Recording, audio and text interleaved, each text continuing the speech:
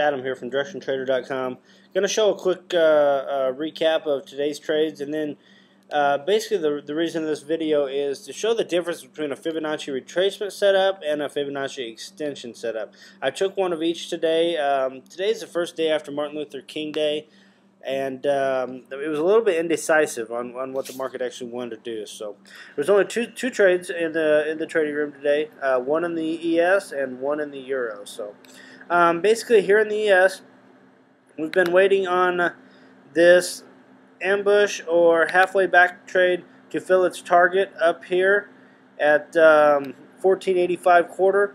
It has not done that yet. What it's done, it's came within a point and then it's pulled back until now.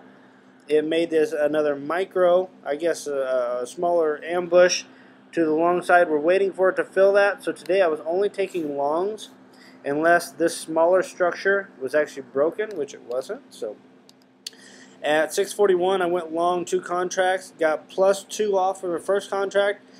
After it moved up and retested the previous highs of the swing, I had moved my stop to my entry. And if you notice up here, my target, the green dashed line, -23%, I came within a tick of it. I front run it by 1 tick, so my target was at 1481.75, and it came to 1481.50.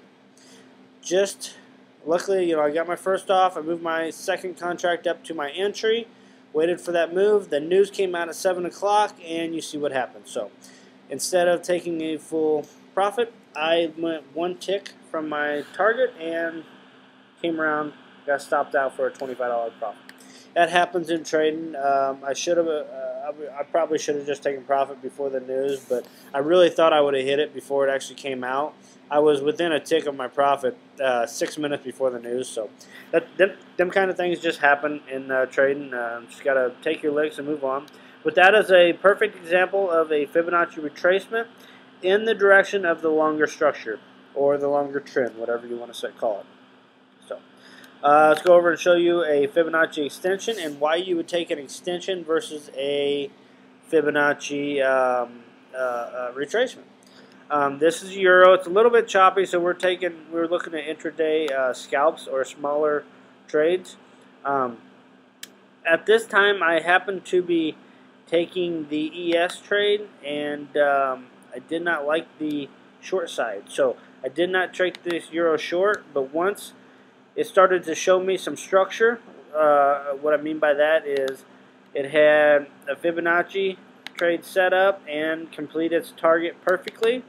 So then once again it did the same thing, completed its target perfectly.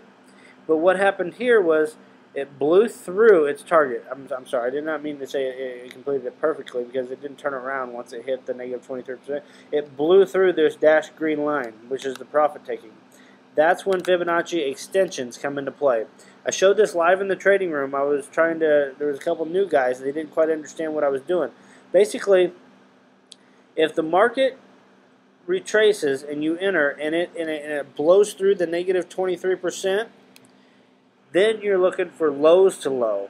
So in this example, we drew this fib from this low here all the way down to this low, and the same rules apply to this.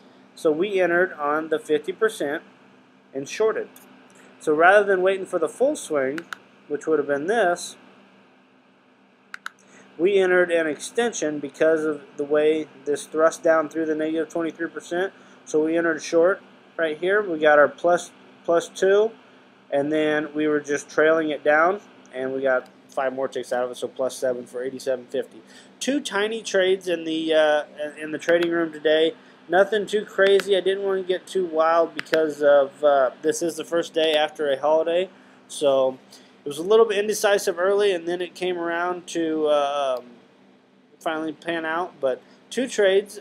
Just showed you one example of a regular Fibonacci retracement, and then an example of when to take a Fibonacci extension. So if you have any questions, go ahead and come by the live trading room at DirectionTrader.com. We trade Fibonacci's every single day, and as well as other strategies. So come by, check us out, DirectionTrader.com. Take me up on a trial that we offer. So I will see you there. Have a good day.